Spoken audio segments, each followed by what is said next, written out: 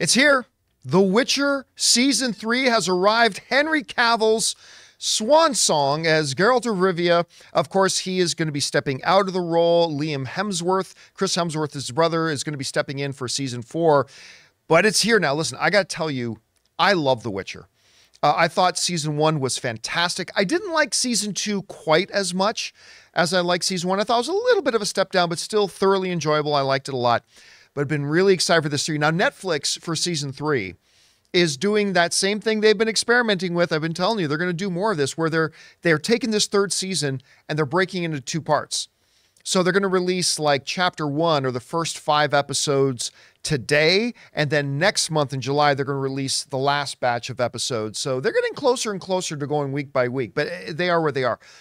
Henry Cavill has been almost as good in this role as he has been as Kal-El Superman in the DC universe. And, you know, I think he's the greatest Superman of all time. So, you know, just a little bit of a personal bias there, but he's been a terrific Geralt. And now the reviews, at least for the first chapter of Season 3, the first few episodes, have now come out. And as of right now, it's holding a 94% on Rotten Tomatoes. The critics seem to be liking him. Let's go over and take a look at what some of them are saying. Empire Magazine says, with plot lines finally beginning to coalesce, this is the tightest, most action-packed season of The Witcher yet. The London Evening Standard says, really, it falls to Cavill to carry the whole thing, which he does with aplomb. The man utterly sells it. You care about Geralt, and when he is not on screen, the whole thing suffers.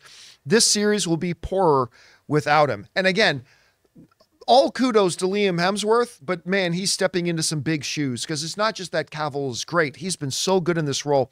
It's going to be hard to imagine somebody else doing it. Anyway, The Guardian writes, can the show cope without Henry Cavill? It will be painful, but The Witcher has enough going on for us to imagine life without him. The AV Club writes, what happens when neutrality is no longer an option? That's the question that Volume 1 sets up. But this is a particularly inelegant split, even by Netflix standards, cutting it off just as the season's major themes start to take shape. So again, this is new for Netflix, right? The separating of the season into 2 parts, but it goes on and on. I mean, like, really good, strong, positive reaction we're getting to this. Now, remember, these guys have not seen the second part of Season 3. The people doing these reviews, just the first part, the first 5 episodes, I think. But it's good to hear that things are off to such a great start. And particularly for me, as a Henry Cavill fan, it's good to hear that he's getting right back on that horse and carrying the show as he has done so far. Will this season get back to the same level as Season 1? Will it hold around the level of Season 2? Maybe it'll be the best season we've had yet. Who knows? We want to thank a sponsor of this video, Mint Mobile. From the gas pump to the grocery store, your utility bills and favorite streaming services, inflation is everywhere. Seriously, make it stop. Thankfully, there's one company out there that's giving you a much needed break. It's Mint Mobile. As the first company to sell premium wireless service online only, Mint Mobile lets you order from home and save a ton with phone plans starting at just $15 a month. You guys know that ever since I switched to Mint Mobile, I've been saving almost 70% a month over my old phone plan. For people looking for extra savings this year, Mint Mobile offers premium wireless for just $15 a month. By going online only and eliminating the traditional cost of retail, Mint Mobile passes the significant savings on to you. All of their plans come with unlimited talk and text plus high-speed data delivered on the nation's largest 5G network. Use your own phone with any Mint Mobile plan and keep your same phone number along with all your existing contacts. Switch to Mint Mobile and get premium wireless service starting at just $15 a month.